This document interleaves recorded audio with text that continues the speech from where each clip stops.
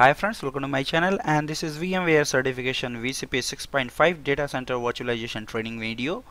And in this video we are going to discuss and configure multipathing. So this is the 7th video in this series, and today I'm going to show you configuring multipathing network for storage access. What does mean by multipathing network? So storage access, basically if we lost any connection to the storage path, our storage devices, we have a secondary path available for like providing the redundant access to our storage services. So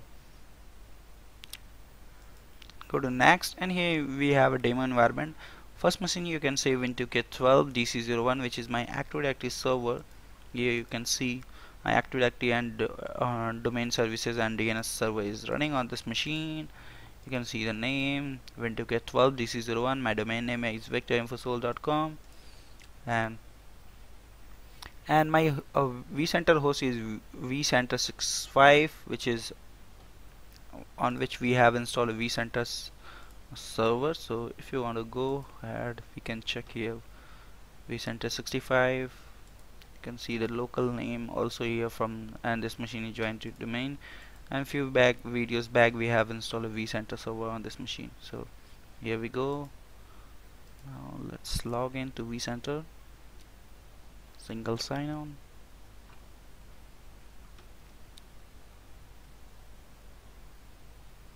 So this is our vCenter server, and we have our ESXi, ESX1, 2 and 3. You can see ESX1,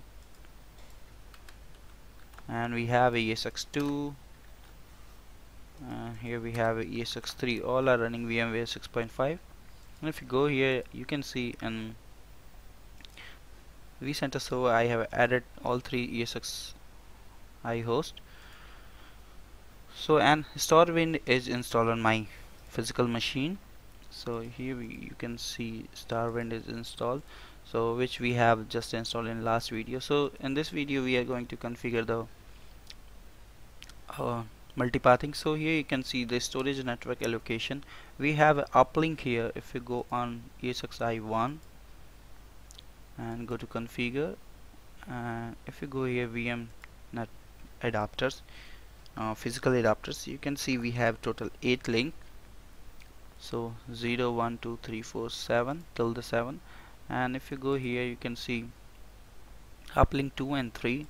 So in my case uplink 2 and 3 I'm going to use for storage for all 3 ESX1, and VMNIC 0 and 1 is going to use for management network. So let's configure this. Go to virtual switches. We have one switch here which is basically a management switch, so I'm going to remove this VM network. Later on we create a VM network adapter. So it's done. Now I'm going to add one more NIC here, which is 1. So basically want to make sure we have a next free available ports. So go to teaming, and I'm going to merge this VMNIC 1 in my management also. So it's done. Now you can see VMNIC 0 and 1 is added to management network, and now we are okay. And if you go on physical adapter, you can see we have a NIC 2 and NIC 3 is available as per our diagram. So now go to switches, and I'm going to add one more switch here. This is VM network vKernel network adapter, because we are going to put this ISKC traffic on this. So click next, and we have create a new switch, and I'm going to add a NIC 2 and 3 here, and click next. And then we need to assign a name ISKC 01, and click next. And now I'm going to put the IP address 192.168.1.201 on this port, 255.255.255.0.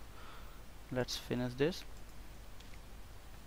And if you go here, now you can see here we have a traffic sampling. I'm going to exclude this port from here on this. So you can see the ISKC 01 is connected with both physical networks. So I'm going to exclude 3 here, because 3 I want to put in ESX second storage network.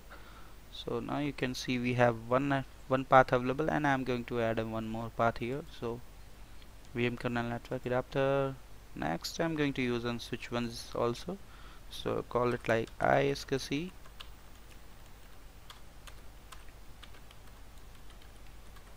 ISKC02, and we need to configure the static IP address, which is 192.168.1.202.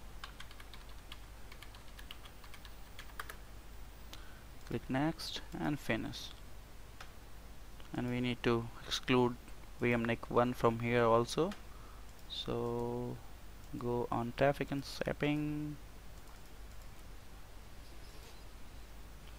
and now you can see we have created two virtual paths for storage access. One ISKC1, ISKC2, both have its independent IPs and independent physical network card added. So same I'm going to do on my ESX2 also now. So go to ESX2, and first task we need to add a NIC here, so add VMNIC1. So it's added. Now I need to assign the port to this machine, so put in active. Now we can remove this. So it's done. You can see now a management network is connected with both physical networks, so we are good to go and create a storage network. So VM kernel network adapter for ISKC traffic. Click next, and we need to create a new switch, and here we need to add a 2 NIC, which is 2 and 3 in our case. Good to go. Click next, and now we need to name it ISKC01. Click next and put the ISKC address 192.168.1.203 and the subnet mask for this. Click next and finish. We are good to go here, and go here and exclude the NIC 3 here, unused, and now we need to create one more here, ISKC2 switch on a switch 1, call it ISKC02. Click next, and we need to put the IP address 192.168.1.204 and the subnet mask.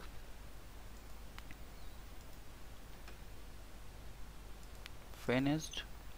Now we need to remove the one NIC from here, which is VMNIC2, so move down, put in unused, click OK.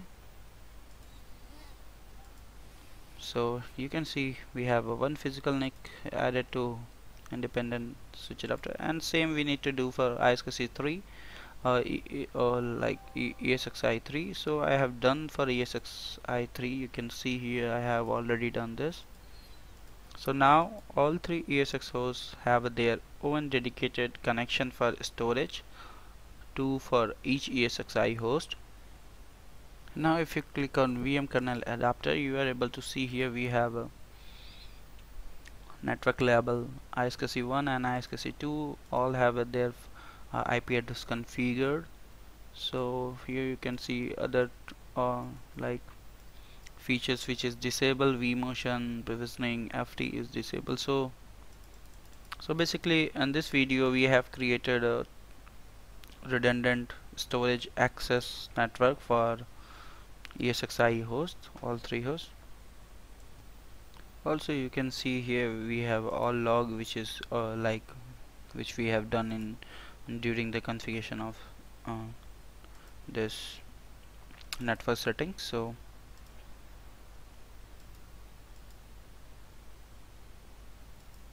now if you go on networks, we have configured multiple network, but if you go here on networks and see on configuration, or you can go here on networks, you are not be able to see anything here, because this is for distributed switches, and generally the ISKC traffic is not recommended to configure on distributed switches.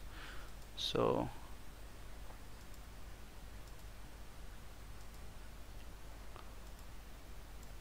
this is all about configuring multipathing access for network for storage access. So thank you for watching, and please subscribe me for more videos, and if you have any query, any question related to this, please post me on my given mail IDs. Thank you once again. Bye bye.